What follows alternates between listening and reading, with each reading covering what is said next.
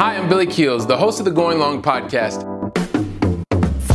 Every week, I'm going to be here interviewing the absolute best in the business as it relates to real asset investing, as well as real Main Street investors.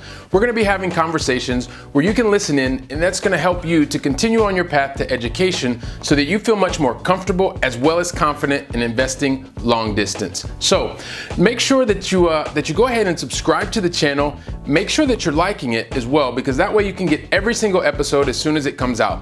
And by the way, don't forget to leave today's episode a 5-star review. Let's go ahead and listen to today's conversation. Welcome to the Going Long podcast. I'm your host, Billy Keels, and today we have a super special show for you, especially if you're looking to understand more about how to build a team, how to go out, communicate with the team. We have an absolute expert in this area. Actually, on today's show, we have Sep Bekam, who's going to be here. We're going to talk to you a little bit more about Sep. So when you're looking to understand more about this, the area of teams, team building, we're really here and going to have a wonderful conversation with Mr. Sep Bekam. Sep, welcome to the Going Long podcast. Thank you very much, Billy. Thank you for having me on here. So this is, for me, this is just a joy because Sep, I think you know, but you've been an inspiration for me in terms of becoming a real estate investing entrepreneur, and continue to learn, grow with, and as a result of interactions with you. So I'm sure that it's going to be fantastic for everyone that's watching and listening today. So really excited about having you on the show. And I know you've done a lot of things as the founder and CEO of the Bekam Investment Group. Being based in Orange County, California, you've done a lot of different things.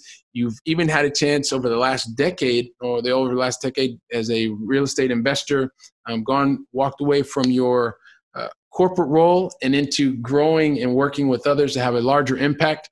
These are just a couple of the things, right? And you're really focused right now on solving a specific problem in the affordable housing area. And I would love for you to help connect with the Going Long listeners and viewers and help us to understand a bit more about you, Sep. All right, well, my pleasure, Billy. Thank you very much. And it is a mutual feeling. So I get as much value just from you and being so humble and, sharing your expertise as well over the years. So it's definitely a two-way street. So I guess specifically as far as, the value, where to start off with, is it more, do we want to start, way back when getting started, or? Well, I'd just like to give, let everybody get a sense of kind of where you got started, where the light kind of came on from a real estate investing perspective, and also kind of tell us a little bit about your journey and what's brought you to today. Sure. So I got started, ironically, close to 10 years ago, right in the midst of the 2008 recession. So I just graduated out of college and got my first job in, I think that was June 2008. And then I got laid off from that a couple of months afterwards. That was right when Lehman Brothers was collapsing, and there was all the changes and the chaos in the market. And I had whatever the money I had, that I was saving, I put into the stock market, and I didn't really know which stocks to pick. So I asked my coworker, it's like, well, what are you investing in? And he's like, well, I don't know. I follow my uncle. He said that my uncle is very well off, and he's putting a lot of money in Washington Mutual. And for any of the listeners based in Europe, that's a former bank in the U.S. I don't know if they got bought out or they went under, but they didn't do too well in 2008. And that was not a good company to invest in back then.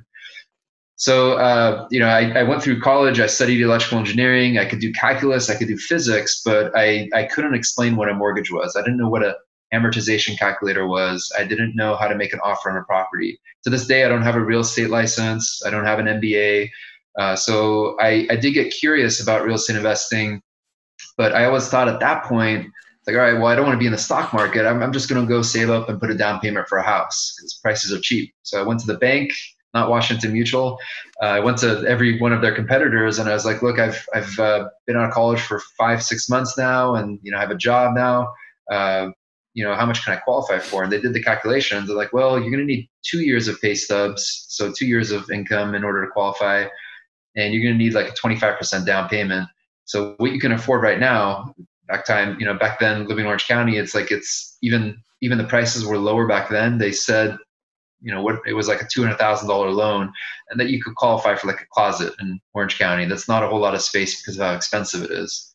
So I got bummed by it, and I just kept working the job, and then it got to the point where I had some goals, but I was just trading time for money. And I was like, I want to raise my income. The only way I know how to do that is I either have to get a raise or I got to go for an MBA or a master's degree. So I went back to school, and I was getting burnt out, 40 hours working for my job. I was working for, just spending a lot of time in traffic, going for my master's. And then I met with a friend, and then she kind of realized that I was getting burnt out. She's like, "What's your goal?" I was like, I just wish I wouldn't have to worry about money just to survive. Like I'm not living a millionaire lifestyle. This is just to put food on the table, and I couldn't even afford to move out of my parents' house at the time. I had to just save up. And she's like, "Well, you're trading time for money, but if the end goal is to not worry about it, what if that goalpost keeps moving?" Because you think that, she was basically explaining to me what inflation was. She was like, you think that you need X number of income per month, but if the cost of food goes up, if the cost of rent goes up, if your purchasing power decreases over time, then having your goal tied to money is not really the best financial decision. And then she threw me a curveball, and she said, "Did you know the Federal Reserve is not federal or a reserve bank?" And I just paused, because that reminded me of the movie The Matrix, where Morpheus is sitting there with Neo, and he says, you could take the blue pill and you go back to how the reality was before. You could take the red pill and you'll see the truth behind the curtains.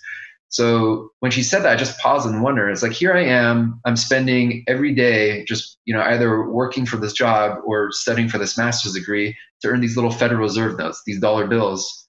And then when she started talking to me and just educating me on it, she's like, it becomes worth less and less over time. I mean, you could go to Harvard for $400 tuition 60 years ago. Now you need $40,000 per quarter. Eggs don't cost 10 cents US anymore. They cost, 25 cents, 50 cents per egg. So she recommended I read this book by Robert Kiyosaki, Conspiracy of the Rich. And that really just changed everything. It's like Rich Dad, Poor Dad, like an advanced guide to that, because it just got me thinking in terms of, I got to prepare myself for inflation, and then hedge myself by investing in real assets, by not being dependent on a job, but buying real estate that cash flows, that has lumber, it has oil that goes into the roof, it has labor that goes to build the properties, it's got granite, all of these are commodities, right? So all of those hold their value over time. And kind of, we can go into more details on that, but that was kind of where I got started, and where I took the red pill.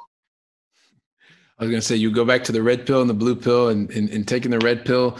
But there are a couple of things that you talked about, right? And I think it's important that just making enough money to be able to survive, right? That is something that was a driver, was a main engine for you, so that you weren't just dependent on a job. You'd gone through that in 2008, right? When you were getting started, you had, I guess, an interesting investment opportunity that kind of blew up, I guess. And then, you projected your life and what it was going to be like, and you realized that, it was time to take a look behind the curtain and really learn more than what was going on. So you talked about, I think, $200,000 for a closet in Orange County. Right. And eventually, I know that one of the things that you've started to do and really building your expertise is being able to go beyond Orange County and understand maybe some other opportunities. So Sep, can you talk to us a little bit about what was the driver for you to look to go beyond Orange County? Maybe what were some of the challenges that you initially found in that? And then kind of how is that working for you today? Good question. So I just naturally, I looked at my immediate backyard. So Orange County, it's up there with New York. It's up there with San Francisco, Rome, probably even Barcelona. These are very expensive, mature cities, right? Mm-hmm. They're not what we call emerging markets. They're not markets that are at low price points and just on the verge of going through an incline, either in population or job growth. Well, because I didn't know what to look for, I was scared to go even invest out of my close city or the state.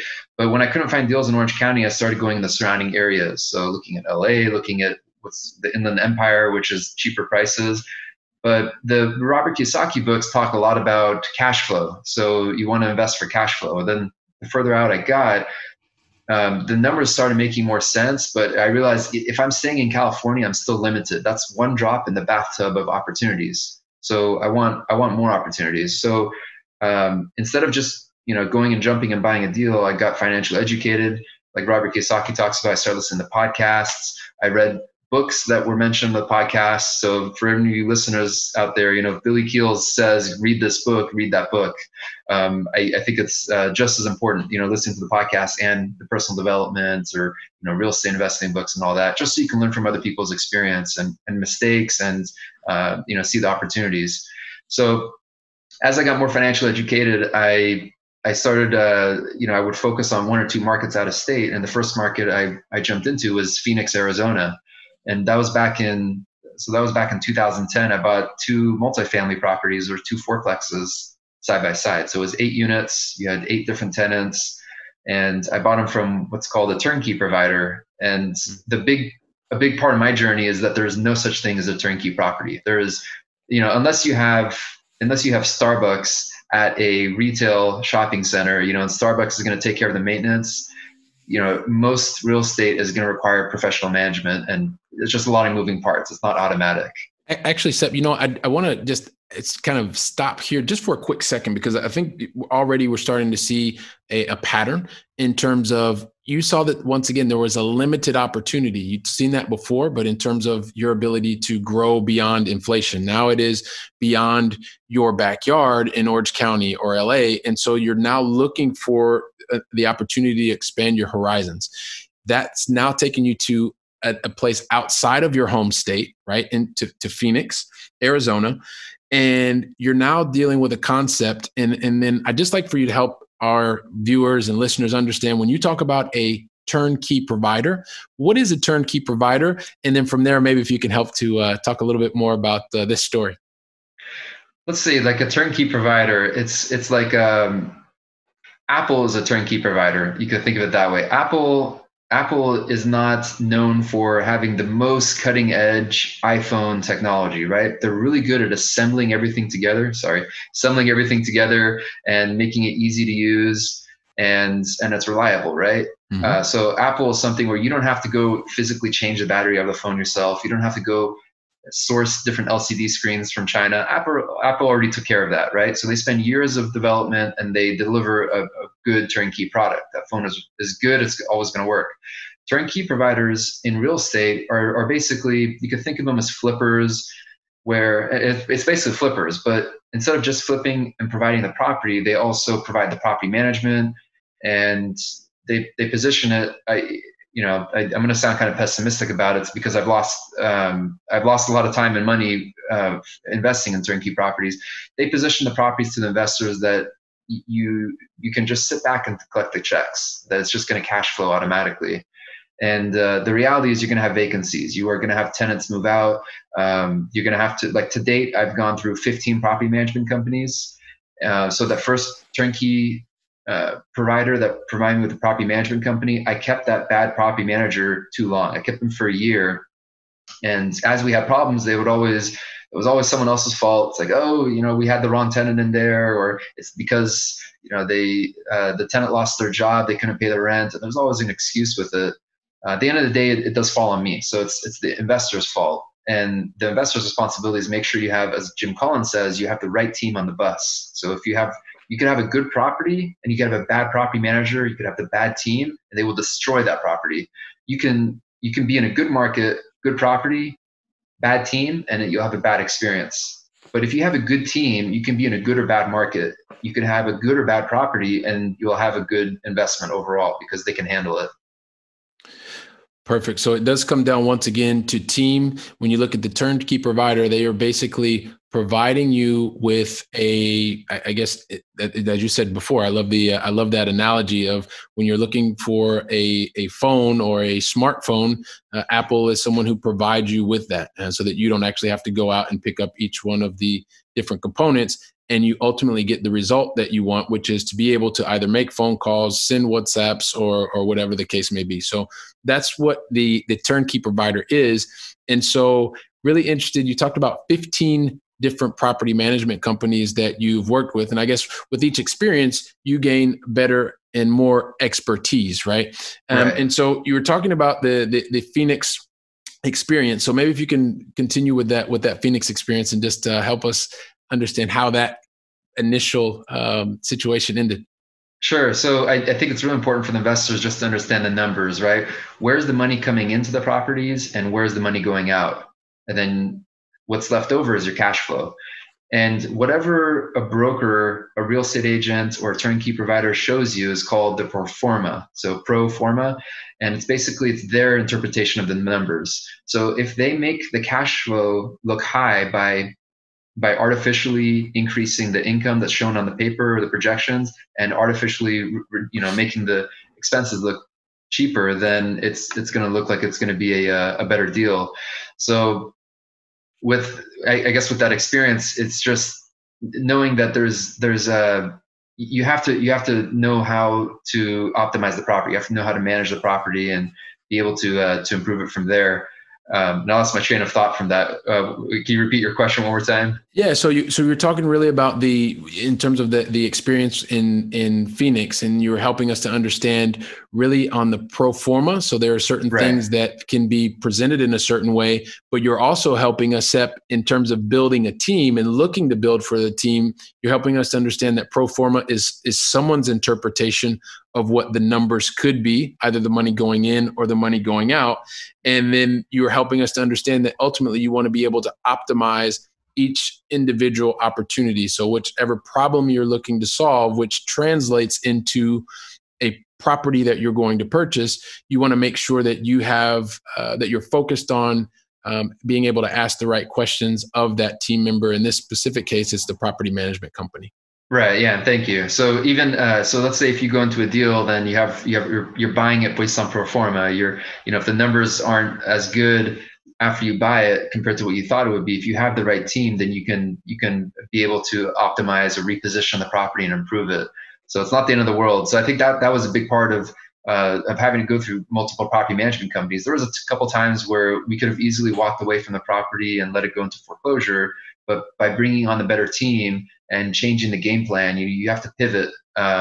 Maybe this is not a community where you just do laminate countertops. Maybe it's something where it requires granite, and you can boost the rent and increase the value of the property. So just being able to make sure that as the investor, that you have the right team to be able to oversee the asset and adjust to the market changes. Okay. So having the right team on the bus, and I love that allusion to Jim Collins' wonderful book, Good to Great.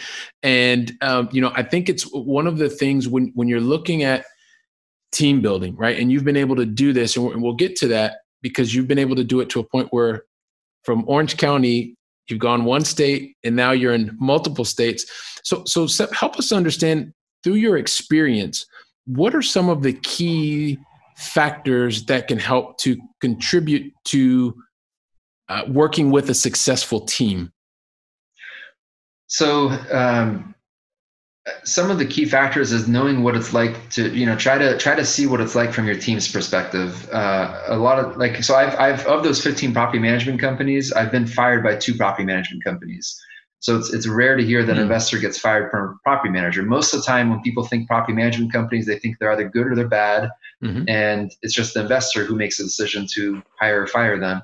So I've been let go by 2 property management companies. That's very scary, because when a property management company quits, it's not when things are good, it's when things are bad. And, for another property management company to take over, it's like picking up a falling knife.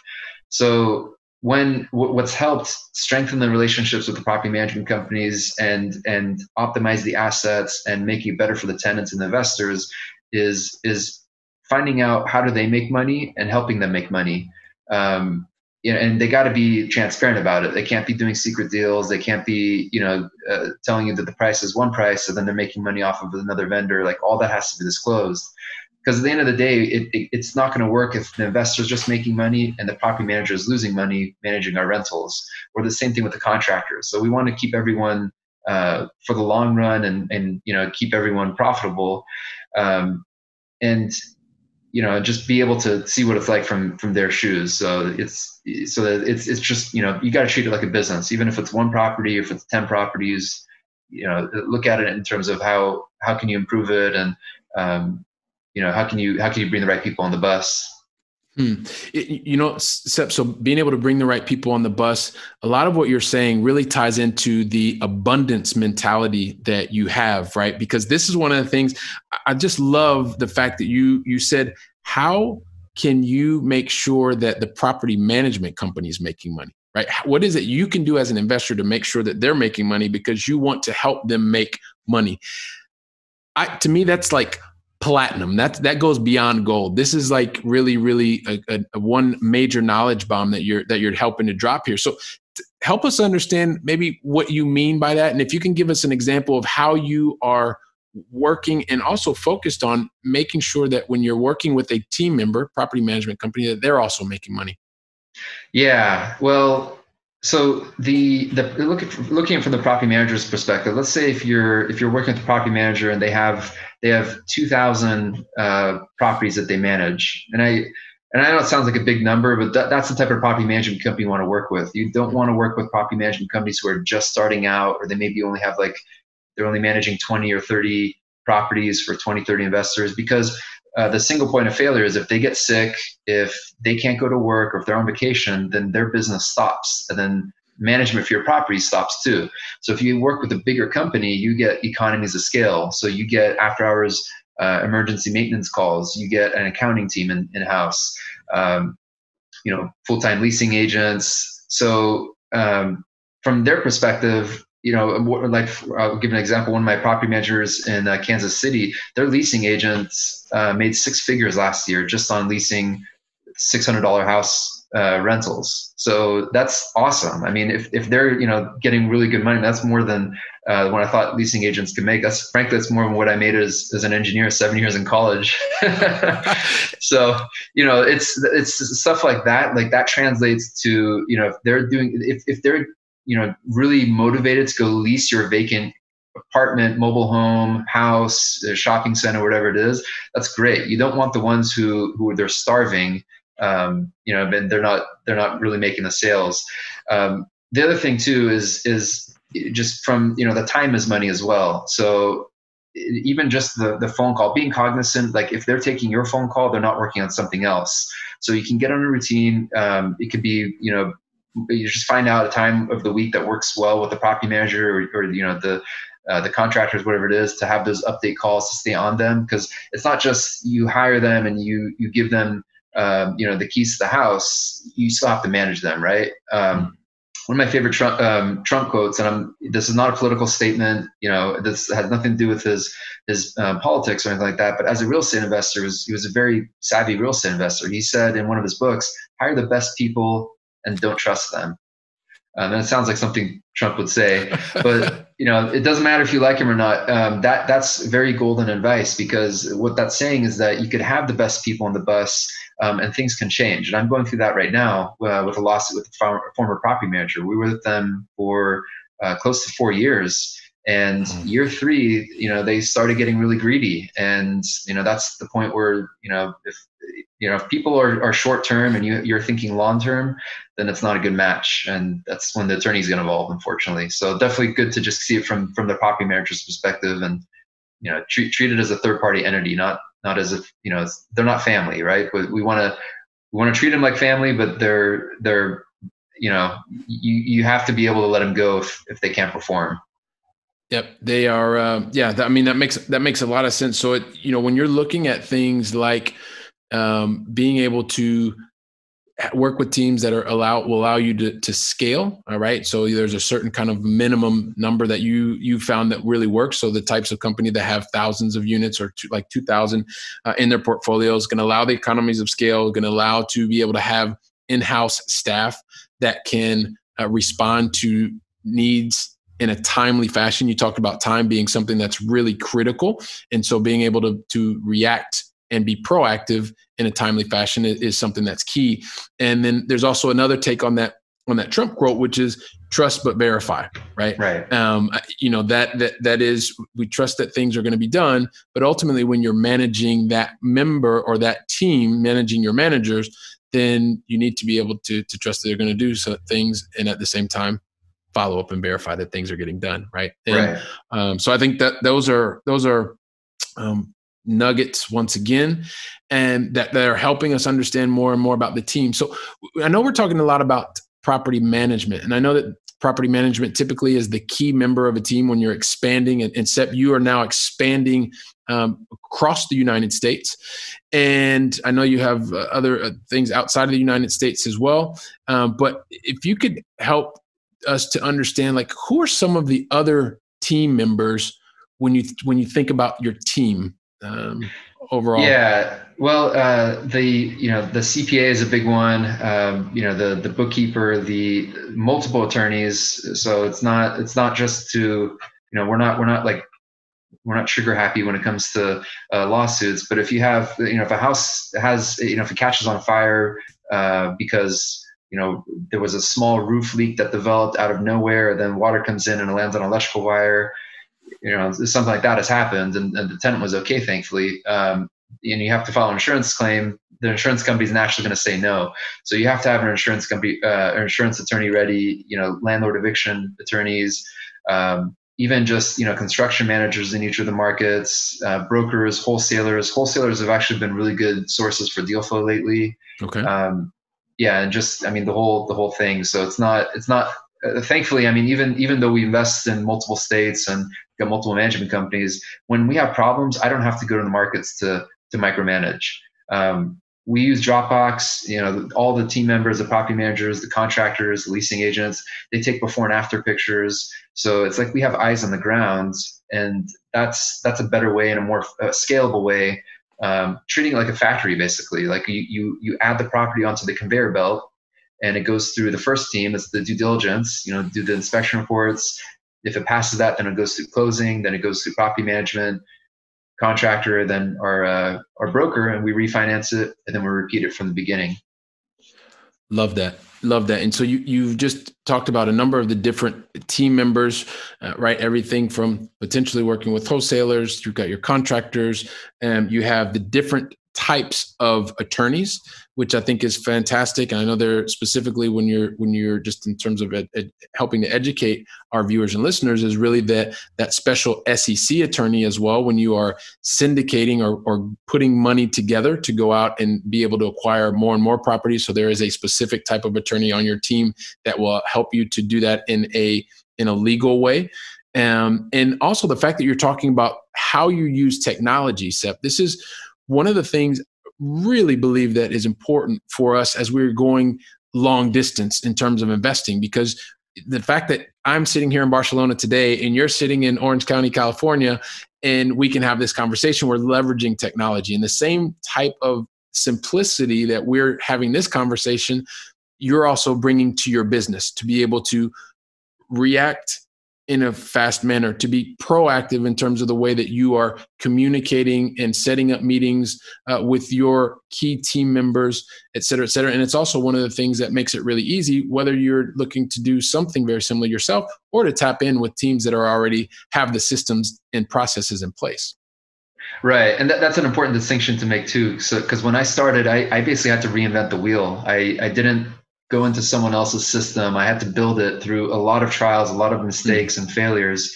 And I don't know if that's something we talk about, the difference between syndication or doing it yourself, but I think it's a really good idea with syndication where— Please. Yeah, Sep, let's go ahead and let's unpack this. So talk to us a little bit about it. I wanted to throw that out there, but yeah, let's talk to help people understand doing it yourself versus syndication.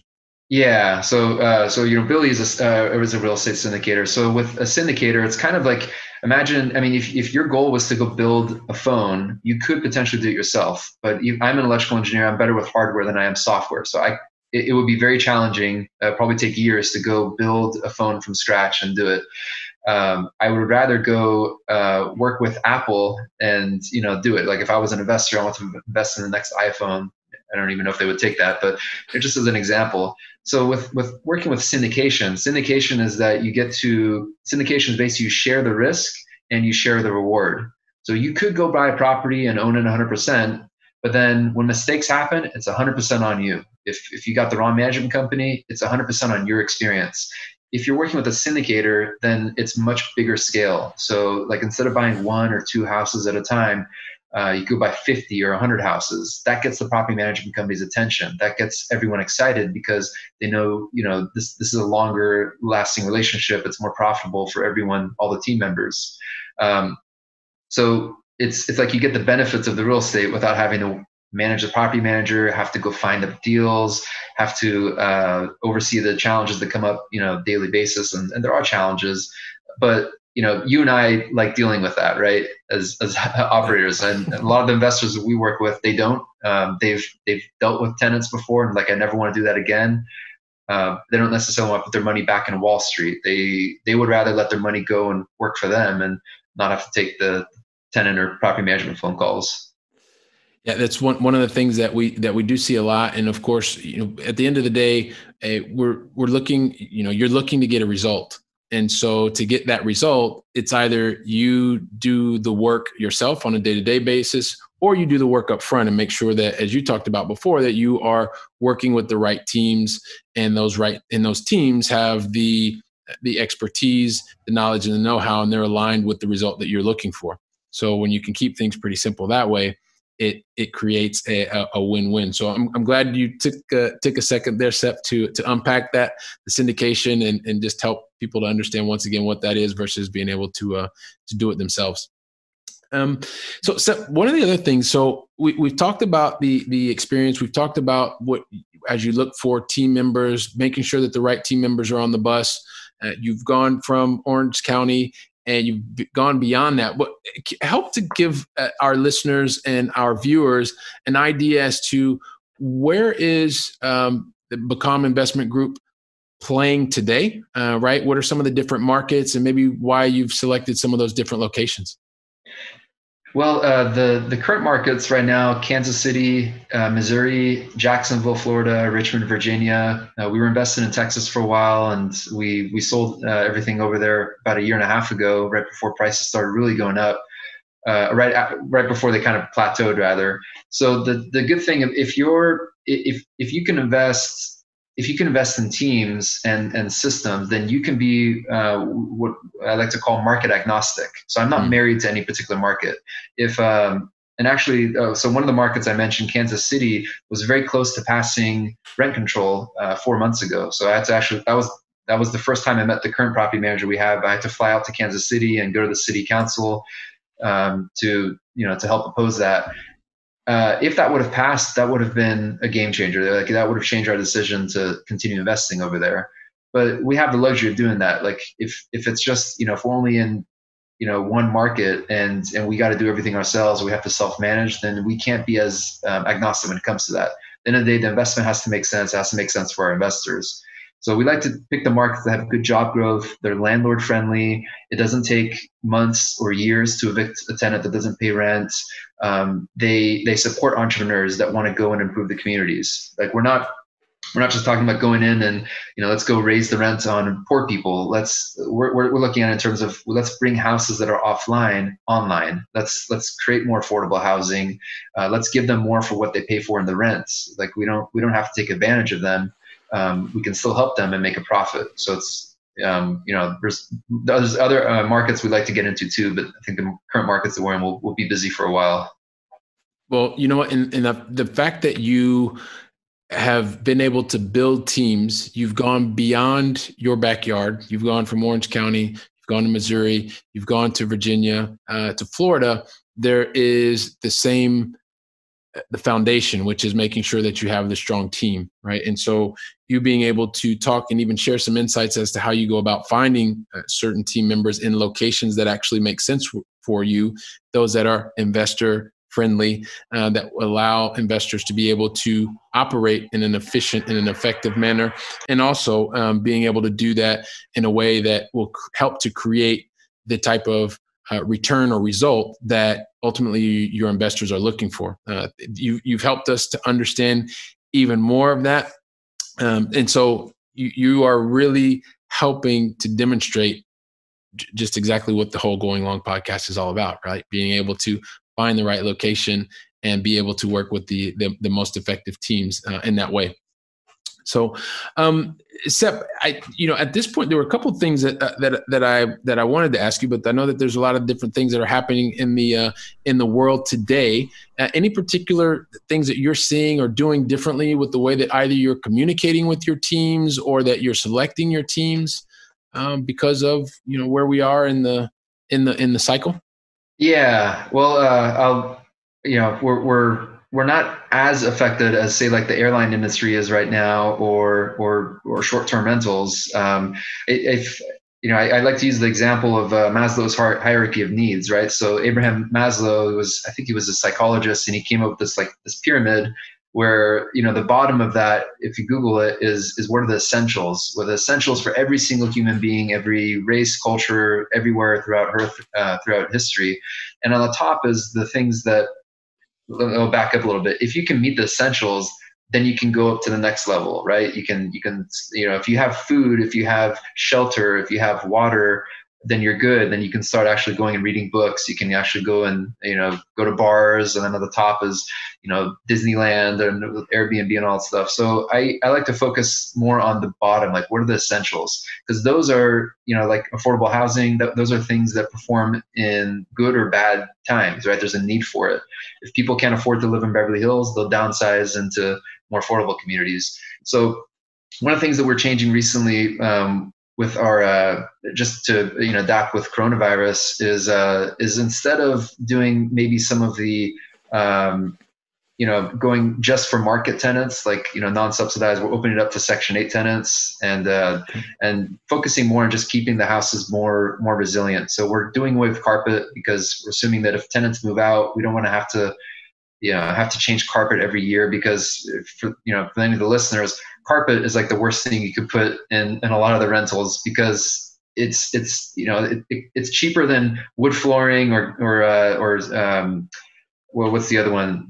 Like any of the stone floors, but you have to keep repeating that cost. But if you invest in a better quality product, then it makes the property more resilient. Property managers also working with the tenants, just calling them ahead of time, just making sure that they're okay, and if they are affected with what's going on, coronavirus, they can lead them into, connect them to the unemployment office, or ways to get assistance. So just being more proactive on that, and trying to be more proactive than reactive until the rent is due. So having the conversation with the tenants ahead of time, and preparing for that's definitely good. Big takeaway right now. Okay, so staying more in contact with your property management teams, being able to adapt to the situation, not only in terms of client or resident profile, also the different amenities that you would have in this specific unit. So that makes a lot of sense, Sep. That makes a lot of sense. So listen, this has been really, really, I mean, like I said, this is just, for me, this is such a pleasure. I love being able to chat with you. I love being able to see you and hear from you. And when you think about you getting started back in 2008 and having gone through a down cycle, really thinking a lot about how you didn't want to just have enough money you didn't want to be super, super rich. You wanted to be able to have money to survive, but you didn't want to be doing this in a way that was going to be 80 hours or 100 hours a week and something that you didn't actually enjoy all the time, or you started to see that there was something better. So that helped you to look for new opportunities outside of your 9 to 5. So you found that opportunity, you developed that over a series of years. You were able to walk away from your day job. You were able to also walk away from Orange County in terms of as an investor. Since then, also been able to accumulate a number of assets and investors where you're delivering on your promise. You're now in multiple states. So in Missouri, in Virginia, in Florida, and you continue to be able to attract new investors. You continue to focus on your own personal development. I know that's something, you being able to get out and connect with other people is something that's amazing. And we see that you are continuing to grow as an investor and really focused on building the right teams and doing that in places where it makes sense for investors and location agnostic. So Sep, this has been awesome, man. This has really, really been cool. I'm sure that everyone that's watching and listening has learned so much. And I'd just like to ask you really kind of 3 questions to wrap things up today. Sounds good. All right, cool. So this is ready to ask our top 3 questions here. So the first one, Sep, with me living in Europe, and today you're in the States, in California, love to know, what is your favorite European city, either that you visited or it's on your dream list? I've been there, I think 3 times now. It's Lake Como, Italy. It's just like heaven on earth. So, and Barcelona is a close second on there. It's beautiful too.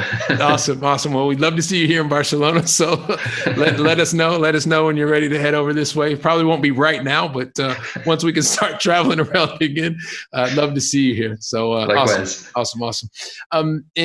Second question. In terms of the number one learning opportunity, right? So the biggest mistake that you've made, and what did you learn as a result of that mistake? So the biggest mistake is actually turning the mistakes of buying properties that were let's say they weren't A class and B class. They were challenging properties, high crime, evictions, drugs, prostitutes, gangs, drive-by shootings, properties that most investors don't want to touch, challenging properties. Solving those problems, and instead of just running away from it, thinking about, okay, well, if I had to do this again, what would I do differently? And create a standard manual out of that. Like if you've had a challenging deal, and if you look back and be like, if I had to do this again and I did it differently, knowing what I know now, would it be profitable? Would it be more profitable? And is it something I would enjoy doing? And for me, that was what the aha moment was, is I do enjoy it. Like I do enjoy seeing the teams that we have improve the communities and the properties. But a lot of times, most of the times when investors buy something like in a bad neighborhood and they get burned, they're like, I'm never going to do that again. I'm just going to go buy, something else. So look at the mistakes, don't wear it like a scarlet letter, or, don't be ashamed of it, but look at it in terms of an opportunity. Like the properties we're investing in now, I never thought we would be investing in them 10 years ago. Okay, awesome. So taking that once again as a process to learn, improve, and to make it better on the next opportunity. So that's fantastic. And then one of the things that's closest to my heart, to our listeners and viewers' hearts, is really that personal development, that learning, that education. So really like to know which book, and I know you already talked about 2 different books, right? The Conspiracy of the Rich, and you've talked about Good to Great. And book that's made a big impact on you, and what that impact has been. Can I give 2? Because I think they would go hand in hand. One of them would be Equity Happens by Robert Helms and Russell Gray. Mm-hmm. Really good book, just from a long-term snapshot of how real estate performs over the last 40, 50 years, even with the market cycles. Just a lot of good formulas and a lot of good lessons. And it's told in a story, so it's really good. And the second one is The Creature from Jekyll Island from G. Edward Griffin. Phenomenal book on the Federal Reserve, and just pulls the curtain back on inflation and the loss in purchasing power. So those 2 books go hand in hand, because you'll see buying good real estate below replacement costs can be a good hedge against inflation. Yeah, that book is, well, both of those books, well, I don't know, you can't see this on the if you're listening, but just over my shoulder is The Creature from Jekyll Island. So yeah, definitely both wonderful books, a wonderful paradigm shifting type of books, and definitely I would say pick those up, because it's gonna help you to be a much more informed investor, and just all around knowledge. So, Sep, listen, like I said, this has been fantastic. Thank you so much for taking the time to share with our listeners, with our viewers today. And I really want everybody to have an opportunity to reach out to you, connect with you as soon as possible. So, Sep, can you help us understand what is the best way to connect with you? Sure. Yeah, they could visit the website. It's bekaminvestmentgroup.com. That's BEKAM Investment Group. Or you can send me an email at sep@bekaminvest.com. I'm also on Facebook and LinkedIn too. So happy to connect and happy to help out. Awesome. So LinkedIn, Facebook, sep@bekaminvest.com. And you can also go to bekaminvestmentgroup.com and check out Sep and his team. So thank you so much, Sep. And it's been a pleasure. And really want to thank each and every one of you, the Going Long podcast listeners and viewers. This is Billy Keels, and we're looking forward to seeing you and hearing from you on the next episode. Thanks so much. Wow, don't you love hearing from top-notch experts in the field? You know, when I was getting started, I really wish that I would have had access to such experts. And even more, I wish they would have given me like a really simple list of things to follow so that I could have gotten to my goals much faster and been much happier even sooner. So that's why I've created for you the 7 things that you should avoid in order to be successful in long distance investing. And you can pick that up really easily by going to billykeels.com/7 things to avoid. And also, if you liked today's episode, don't forget to leave a 5-star review. I'm looking forward to seeing you on our very next episode, so go out and make it a great day.